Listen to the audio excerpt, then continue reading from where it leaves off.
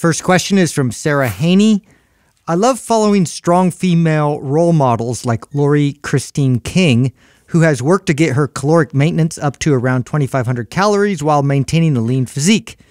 Is this a realistic number that most active females should be able to consume, or are people like her an anomaly? I picked this question. First of all, shout out to LCK. We love her. Oh, she's amazing. The best. She's one of the best ones out there. She is. She's phenomenal. She puts out incredible content.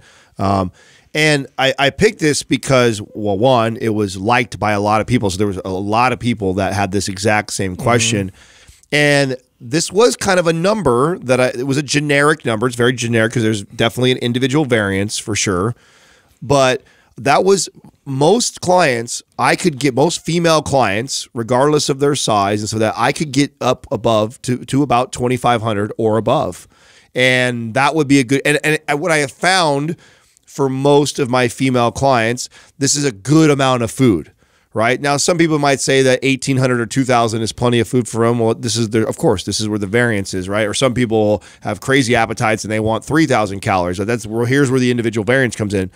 But I always thought that 2,500 was a pretty good place for me to get most of my clients because it gave me plenty of room to. Yeah, because then you go down to 2,000 to cut. That's right. That's where typically you'll go. That's right. You know, it's a hard question to answer because it's so different from person to person. I think it is a decent target.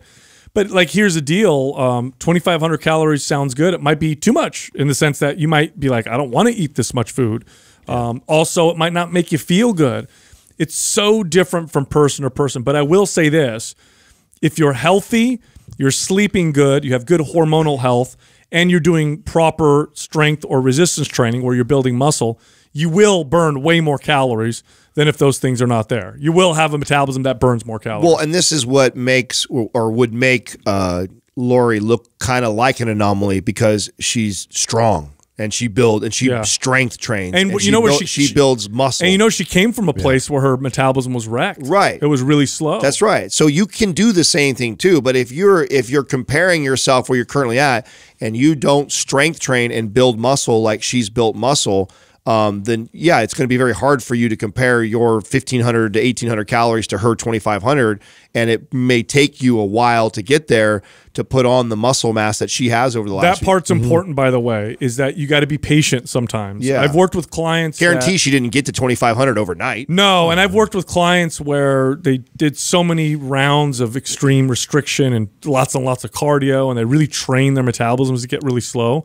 It took us a year to get them to really make an impact with their metabolic rate. So you're going to be patient. Now, why would you want to be patient? Well, what a good place to be, right? At the end of doing all this, now you're in this position where you're eating more than you did before and you're leaner. Right. And that's much more sustainable, right? I mean, that's the point, really, is to achieve that, to even have that as a goal is a great mindset to be in. And I think that's really why we're trying to promote that more, that you can achieve that. You can achieve a level where you feel like you're eating quite a substantial amount, but you're still in a really lean place.